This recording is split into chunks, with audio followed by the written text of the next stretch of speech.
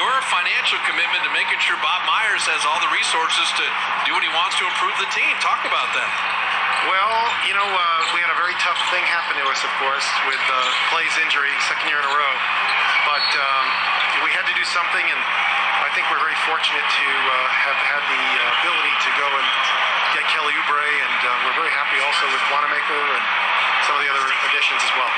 Well, you talked about it's more just a reward to the fans, that you're so competitive, but the fans have been so loyal that you got to spend the money. Just for Dub Nation, you're not going to sit idly by and have a season go by the wayside if you can have other resources to make it happen differently. Well, the thing is, we're in a situation where we have some of our best players that are in their primes, and we just can't let that go by without giving them the best opportunity to win. And I'm referring, of course, to Steph, and unfortunately, Clay's not here right now, but Draymond. And we just felt like we had to do it. It was a tough situation. We already had a high salary structure, but we pulled the trigger. Joe, when you talk about the new city edition jerseys, Oakland Forever, and obviously the court, the time's going to have Oakland on it, just making sure the people of Oakland realize that the Warriors organization's thinking about them, and this is the Bay Area's team. Yes, it is. We are the Bay Area team. We've said that all along, of course. We're San Francisco, we're Oakland, and we represent all of them. And we want everybody to know that, in fact, that's the case. And how about that move by Bazemore right now? He's having a hell of a first shooting for us. I'll tell you, the nice thing with a Bazemore and a Brad Wanamaker and an Oubre is that the Warriors are so young, but these are some vets that chose to come here, that fill in some gaps for Steve Kerr that I think are going to be kind of fun to watch throughout the year. Well, we have, Bob, you might know the answer. I think it's 9 players with a 7-foot-plus wingspan now. So it's pretty interesting. As we were putting the team together, we were starting to realize this, and we made it even more of a target. And even Bazemore's a 7-foot wingspan. So we're, bad turnover, but we're, we're really excited about that aspect, and we think we can be a good defensive team and maybe turn some defense into offense. Joe, we were talking about how athletic the Warriors are now. Bringing in Kelly Oubre, obviously Andrew Wiggins, James Wiseman. There's going to be some highlights going on, but getting out in transition and being able to run and taking advantage of that athleticism. Absolutely. And, I'm very excited about our team actually this year, and I know Steph and I have talked, and we both feel that way. We just feel that if Oubre and Wiggins, so goes them, kind of so goes the team. We know what Steph's going to be, but we need those guys to, and Draymond, of course, we need those guys to really, this is it. They're 25 years old, both of them. This is the time for them to really make the case for their careers. And if they can be as good as we think they can be, I think we can be a pretty good team. How about the logistics of Operation Dub Nation, Joe? I mean, you have advanced degrees in epidemiology. You're fully aware of, the world we live in, health and science-wise. And to have same-day rapid PCR testing, which is the Rolls-Royce gold standard of health testing for everyone to come into this building, no franchise has done this anywhere in the world. That's true. And, honestly, we believe that this is probably the safest place you can be right here at, 615 on the West Coast. Right now, this place right here, everyone in this building is tested, doesn't matter who you are, with a rapid PCR test, gold standard. And, even if we had, frankly, a lot more people in this building, we think it would be very safe. So that's our goal. We had a plan to have fans, of course, with what's going on out there in terms of number of cases and the public health officials, and we weren't able to convince them to do anything with respect to fans, but we'll see. Maybe we prove how well it works, and by later on in the season, maybe we can do it. I thought it was pretty painless today. We both got tested. It was pretty efficient, relatively quick process, so it was, and I'm very curious to hear comments. Nice shot. Comments from the media who also got tested. I'm dying to see their comments. Well, I thought it was a good process. Well, see, the NBA performed a great example in Orlando in that when you have testing and you have people wearing masks and you have people being safe, 3 months and no positive tests. And so if everybody that walks into the structure had a PCR test today, and I agree with you, Joe, that this is the safest place to be maybe in the world right now, because we're in a building where every single person in here has been tested and tested negative, which is why they were allowed entry into the building in the first place. Exactly, and everyone's wearing masks, of course, unless you're playing on the court. So we're doing everything we can, of course, to make it as safe as possible. Nothing's perfect. This virus is a pretty tough thing, but we think that we can we can make it a very safe place. Wanamaker didn't assume that layup was going to be made, and so he stays with it. Denver takes time as the Warriors push it to 14. Boss, hang on, and we'll talk to you in the next segment. Joe Lacob is staying with us. We are hanging out with Joe Lacob at Chase Center as the Warriors have built a 14-point lead with 9.5 remaining in the second quarter. And, you know, Joe, it's either strength and length or size matters or transition defense, whatever slogan you want to come up with. But the style we've seen the last couple minutes is how the Warriors have to play this year. I call it lockdown and go. Lockdown and go. All right. You know, a little bit of a, the lockdown thing. Picking up full court. Look at these guys. Yes, I love it. Actually, this is going to be a fun style of play for our fans to watch on television, not in person, unfortunately. But it could be a really fun team, and I think it's fun for the players to play in this kind of system, too. Yeah, they're overwhelming it right now. They can't think. Now, your basketball operations staff, when you got Bob Myers and Kirk Lacob and Kent Lacob and Larry Harris and Mike Dunleavy, there's a talent component, but also there's a character component. And that's where a Bazemore, you know, we know because he's friends with Steph. Wanamaker, highly regarded. Oubre wanted to be here. Is that, you know, that is equally important sometimes as to the talent is how guys fit and get along and play together. Oh, absolutely. Character matters. I think we all know that. And especially with our organization, led by Steph and Steve as our coach, I just think character is incredibly important, whether it be the draft, free agency, whenever we're adding people to the team. You know, we want to make sure that they're all going to fit in what we're trying to build as a whole. It's almost as important as the individual pieces themselves. It's how they fit together and how their character. And that also mattered as you, Steve, and Bob flew around to look at draft selections. And James Wiseman, I think, impressed you guys not only with what he's able to do physically, but also in getting to know him a little bit as well. Absolutely. I'm not going to put down any of the other players. There were some nice players, but he really impressed us. He was the first player we saw, Bob, and just his demeanor, his maturity for a 19-year-old, his character, his desire. I mean, we just thought he's really the kind of guy we want to have in this organization. Wanamaker's got to play beat the clock, and he does with a nice reverse layup. And Brad Wanamaker has fit in nicely in that role, subbing in for Steph and kind of running this second unit. Again, poised under pressure. The shot clock's running down. Don't panic. Just take your time. Make your moves. Smiley with the block. Smiley's going to do something when he's in the game. Good or bad, he's going to make something happen. And you could see all the guys in the white jerseys. After that block, it's a sprint up court. Joe says lock down and go. All right. How about the block and go? And Smiley missed the three there. Now, Denver, Utah, Lakers, Clippers. That's probably the upper echelon of the West, Joe. But can you remember the Western Conference being as deep as this year is going to be?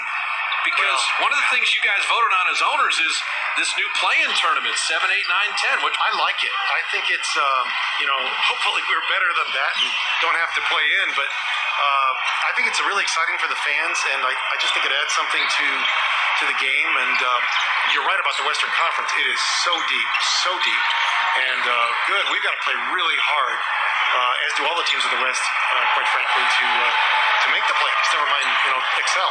Joe, what do you think about the baseball style traveling? Maybe a little more efficient, fly in, play a couple games, the same team, then fly to the next seed. Probably the best way to keep everybody safe, keep the virus from transmitting. Yeah, I think it makes sense, obviously. And look, this is not an easy year. The NBA did a great job in the bubble. I think they're doing a great job at trying to organize a season that we can somehow have.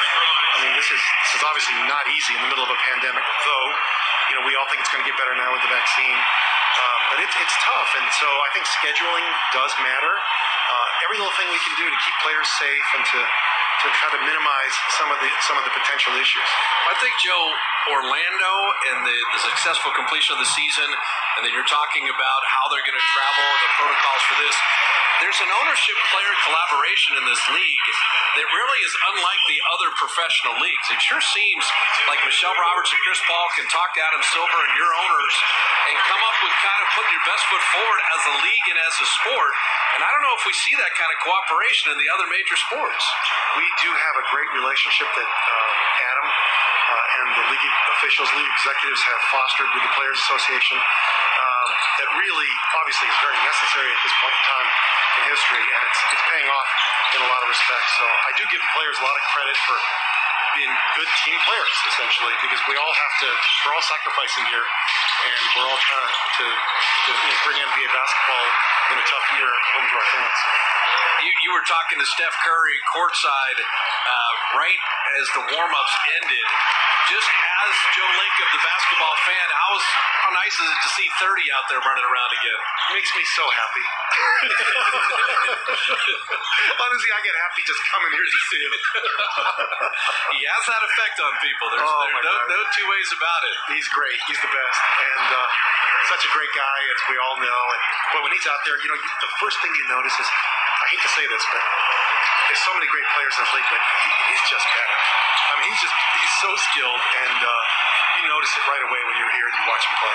One thing about Steph is he is super competitive, and he wants to win. And obviously, he has owners, you and Peter Gruber, that feel the same way. And I'm sure he appreciates you guys making sure you spend the money and surrounding him with supporting cast that is going to be able to compete and make some noise. Obviously, there's a lot of new faces, but he and Draymond Green, they're looking to make some noise this season, and obviously you guys have helped him out.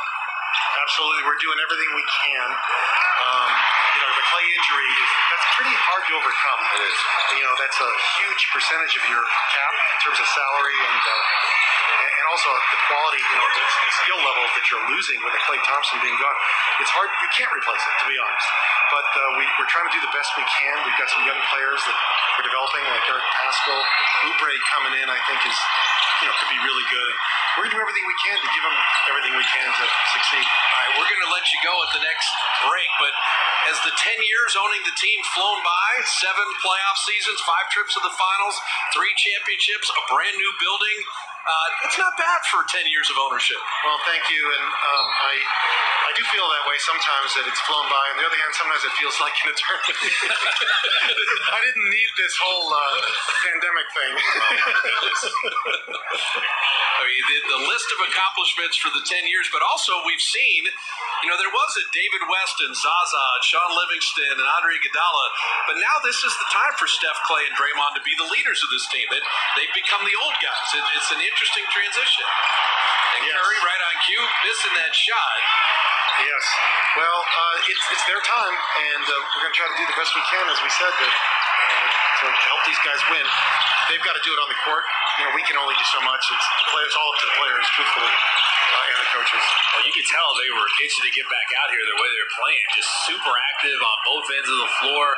Obviously bringing their own. That's the one thing about not having fans in the arena. You have to bring your own energy, and they've done a great job of that. Whatever you got to do in the locker room before, if you dance a little harder, maybe go a little harder in warm-ups, whatever it is, bring your own energy out here, and the Warriors are showing it. They're playing really hard, and you got to appreciate that if you're a fan. Well, look at the adjustment. Wiggins missed that 1-3, but he was the first guy back on defense, so Denver couldn't run it back. Remember early on, Kalena, when he hit that shot, and he had a basket hanger run past him for the layup on the other end. So, Andrew Wiggins, he is also going to be a factor with Oubre. And to Joe's point, of all the players with 7-foot wingspan or more, Wiggins is a very long 3 at the small forward spot. Joe, how much did Wiggins impress you, especially last year defensively? Come in, obviously a lot of issues, injuries, everything, but his attitude and his work on the defensive end, getting steals, being active with his hands and that long reach that he has. Do you feel like that's going to be a huge asset for them this year? I do. I mean, Wiggins is at that point in his career. I think we all know this. This is it. This is his chance to shine. He's finally playing with great coaches and a great team, good organization, and this is it. He's 25 years old. He's right in the beginning of his prime, and I think he knows it, and we all know it. And this is his chance to put his imprint on the NBA game. And the thing with Andrew is there's not a lot of 25-year-olds that have a 20-point per game career average already. And but I think the way he will score with the Warriors will be different. I think in Minnesota, he had a lot on his shoulders and sometimes had to break off plays for his own offense. When you have Steph and you have Draymond, and then you're going to throw in guys like Oubre and Wiseman and Pascal and others, I think Andrew doesn't have to have the weight of the world on his shoulders, and this is the time at 25 for that next leap for him on both ends of the floor. And I think one of the big reasons that the Warriors will have some success this year is because, Joe, you guys got a lot of guys that play off the ball and know how to play off the ball. And you need that when you have guys like Steph and Draymond Green, who are incredible passers. Steph is going to draw a lot of attention as Kevon Looney's doing work inside. But picking up guys that have good basketball, high basketball IQ, and know how to move and work off the ball, setting screens, cutting, and taking advantage of the attention that Steph is going to draw is really critical. How much did you guys think about that when picking up guys? Well, I think we all know that, and there's no doubt that that's true. And I think, look, Wiggins and Oubre are the key. I think obviously Draymond has to be Draymond. Our number 2 draft choice obviously has to develop over the course of the year and be worthy of being the number 2 pick. Steph has to be Steph, but I think the key to the team for me is the wings. And Wiggins and Oubre, this is their time, and they need to deliver and be essential components. Now you're sitting in a similar spot that you normally do during the regular season. Is it interesting to see the Warrior golf team sitting across from you? That just, I'll get to wear the polo shirts. I think that's a great look. Yeah, I hope they're more comfortable. I'm still wearing a sport coat. I mean, oh yeah, here we go. Come on. Curry does not miss usually the catch and shoot, but the extra effort. Yeah. And the Warriors couldn't quite get the possession, and here comes Murray pushing the other way. And Gary Harris was fortunate there. He came off Steph's body. Got to stay on him. And Michael Porter, that was good attachment by Looney. Don't leave Porter any airspace at all. Well, Pascal on Millsap, setting up Looney. And Kevon a little show and go, and he'll get himself to the line. He kind of pulled a Jokic on Jokic. How do you like that footwork? Pivot game. Taste of your own medicine. Looked like he was dead in the water and just drop stepped. Got it up. Got the foul. That was good. You know, the good news, you guys, here is we're up 11. We're playing pretty well, and Steph has 3 points in this game. True. You know what, Joe? No more talking to him before the game, then. It's my fault. That's what it was. It's my fault. think about this, Joe, because obviously you were a season ticket holder even before you bought the team. Wiseman, Looney, Marquise Chris. When have the Warriors had depth at the center spot like that? You had Andrew Bogut, who we all love, and who just retired, and you had acquired a JaVale McGee, and you added a Zaza Pachulia, but there's 3 guys at the 5 that can play a little basketball. Well, we've had some by committee center positions in the past, as you guys know, but usually it was with older guys that we kind of got a last year or 2 out of. In this case, we've got 3 young players, all with a lot of potential. So I'm actually very excited about our center position. I think if we develop, we can be pretty good. Warriors are contesting shots. There was another good contest on Jamal Murray. No, they use that one away. You see Gary Harris, though, he's such a good defender. He was waiting for Steph to pass that, and he cut in front of Pascal. And for Denver, they're looking for Harris's 3-point shot to come back. That was kind of MIA for them in the playoffs. It was. There's Looney running the floor again. Yes! There we go. Listen, he's only got 3 points, but he's making things happen. Steph Curry's energy is incredible. 2 defenders are going to stay with him. That's going to happen a lot. You got to be ready to attack, and Kevon Looney was. Jamal Murray got over there from the weak side, jumped a little early. Look at the poise. Just a little shot fake. Understands how to finish. Coletta, the story for the first half. Curry chastised by owner as Warriors build 15-point lead. Easy. It's so good to see Kevon healthy, though, Joe. He's gone through so much to get his body back in shape. He's moving well, right? Looks good. People forget how good he was for us a few years ago in the playoffs, and he can be a very important member of this team if he can stay healthy. Michael Green floating that in. I think Kevon also, too, Joe, is your mentor for Wiseman. I think that's Draymond, Kevon. Yeah. I mean, I think that's a big helping another young big as Pascal rattles it up and out with the left hand. Knocked out of bounds. So that will take us to the mandatory timeout. Joe, so much fun talking to you. Thank you. Thanks for Operation Dub Nation, getting everybody in here healthy. We definitely appreciate it. Appreciate it, Joe. Thank you. Joe Lacob joined by Kaiser Permanente, plus access to limited season tickets at Chase Center. Check it out at 888-GSW-HOOP. And Joe Lacob talked about it. PCR testing every fan, every person that ever comes into Chase Center. You wear a mask, and hopefully, whether it's a couple months down the road, that becomes a possibility. But the Warriors will be leading the way in terms of health and safety, and the care for the fans as well as the players and everybody that works here. Yeah, like we talked about with Joe, is relatively painless. Fluid situation, stay flexible, do what you got to do to stay safe, take the test, and we're all in here. Well, the thing is, the Warriors are going to lead the way, Kalena, really for the league.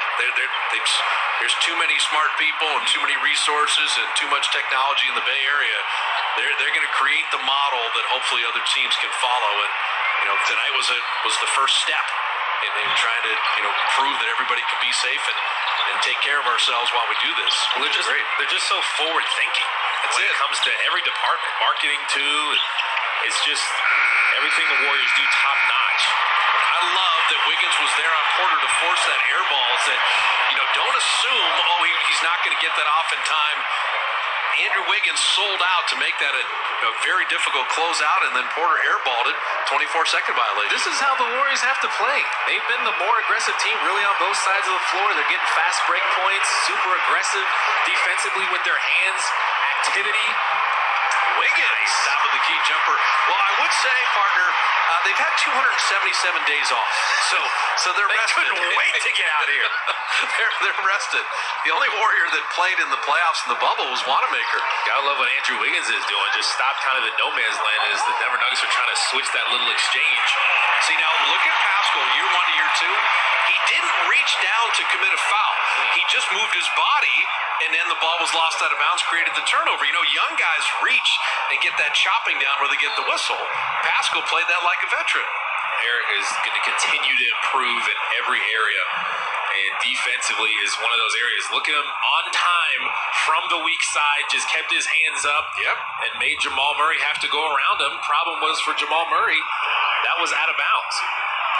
So, did you ever change anything in your shooting motion? Because remember we talked about Pascal this offseason, had to change that little hitch that he had had his whole life. And we already saw one jumper that looked very, very good. Not when I was in the NBA. I got all my changing out before I got to the NBA. But he's been working on it. You can tell it looks more smooth. There's no wasted motion with his jumper, that little hitch. He's not hanging a little too long. That's the one thing with jump shooters that they always have an issue with. That release has to be at the top of your jump or before. If you release it after the top of your jump, you're going to be shooting with your hands. It's going to be short a lot. So that's what he's been working on. You think Oubre can guard point guards and made Murray give it up. And then there's Millsap hitting from deep. But Kelly Oubre was doing his little Klay Thompson impersonation there, guarding Jamal Murray. He competes on that end. He is a tough customer. And Wiggins, he took Michael Porter to task and got all the way to the iron. You love Andrew Wiggins being aggressive. And he can get downhill. When he is assertive and looking to get to the basket and just play his game, he is so tough to guard because he's so athletic. He's got the length, the quick first step. And once he gets to the rim, he may dunk on you. His finishing game is on point. Wiggins already with 8, missed the first free throw and curled out the second one. At halftime, we're going to kind of delineate some of the changes in this season. It's definitely not your 82 gamer, and the playoff system's a little different. There's a lot to talk about. See Looney switch for Steph there. It was a stagger ball screen. Steph got hung up, so Looney recognized it, switched out, and now they're going to reward themselves by almost nothing. But that's Kelly in the corner, though, and that was off of Wiggins' delivery as Steph pushed it. So those are the kind of threes you want to shoot. That was a good look in transition off of the stop. This time, Looney will be called for the kind of excuse-me foul on Millsap. There's a question on Denver in that Murray's elite, Jokic is elite, Porter's a comer. Is Paul Millsap, is he crested the top of the mountain on the way down? He's on the way down. But he's a guy you still want on your team because he's a great locker room presence, a leader. He had some big moments in the playoffs in the bubble last season where they really needed a spark, and he came in and gave it to them. And so he's a guy you still want. But look, athletically, he's not the most athletic guy in the world. He's going to play more of a floor game. He's got good post game and all those things. But look, you can still take advantage of him on the defensive side, as Steph just did there, just kind of blew past him, weaving through the defense. Were you wondering if Curry's handles had slowed down at all? I saw him working before the game. He looked good. Got the headband. Look, just behind the back. That is tough. High ball screen. And when they set it that high, Curry's going to have a ton of space to maneuver and work his magic like he did there. And he's got all the handle in the world. He's always working on that. Did it again this summer. All the nuanced ways you can work on your handle technology. He's doing all of that. I'm waiting for the ugliness in the fight on who shoots the technical free throws, because Brad Wanamaker was 93% and led the NBA in free throw percentage last year. I mean, is he and Curry, do they have to arm wrestle to shoot those tees? Nah, Steph's going to get that. Okay. He's got to let the shooter do it. He's the shooter. He's the guy. It's his team. When he's out of the game, you step to the line. There you go. Shot clock at 6. And there's Millsap. We said working on that 3. How about that? So Paul Millsap, later in his career now, kind of adding that tool to his game. Shot clock off, final 3 seconds. Pascal will kick it out to Wiggins, his 3, and that'll do it. But I'll tell you, for the Warriors and the Nuggets, 77-day layoff for Denver, 277 days for the Warriors, 61-50.